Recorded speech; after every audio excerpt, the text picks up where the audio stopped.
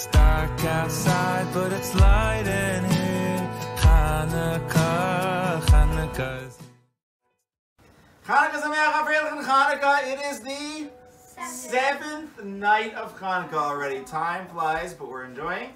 And it was the days of Yochanan Matisyahu, the son of Yochanan the Kohen Gadol, and the Greeks tried to do all these kinds of bad things to us. And v'ata b'rachamecha rabim, you Hashem, in all of your mercy, amadata lahem be'eis tzarasam. You stood up for them in eis tzarasam, in their time of troubles. But Rav Brevda writes that it doesn't just mean that Hashem stood up for us when things were tough, but be'eis tzarasam means specifically it was in the time when we were facing troubles, and whose fault were those troubles? Our own. Think about it. It's kind of similar to the Purim story again.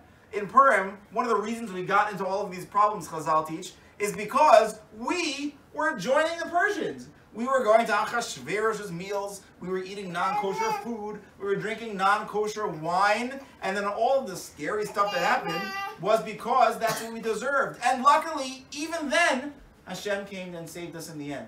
Well, the Chanuka story is similar.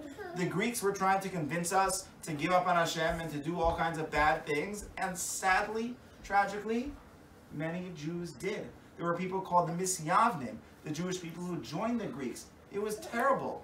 Eis tzarasam, the time of our trouble, was meaning because of trouble that we caused ourselves, because we had sunk to do very bad things, because we had made so many mistakes. And even then, when one might think, we would know better, but one might think that maybe then Hashem would give up and say, nah, forget about it, you've messed up too many times. No, no, no. Ata b'rachamecha rabim. You, Hashem, in all of your mercy, in all of your compassion, like you always have and like you always will, amadata lahem be'eis tzarasam. You stood up for us, even in our most difficult times, and even when we certainly did not deserve it. Part of the reason we got stuck in this difficult story is because of our own fault. But nonetheless, we say, thank you, Hashem! You saved us then, you save us now, and we know that you always, always will. Chanuka Sameach! Happy Chanuka! Alechtika Chanuka! Happy Chanuka, everybody! Yay!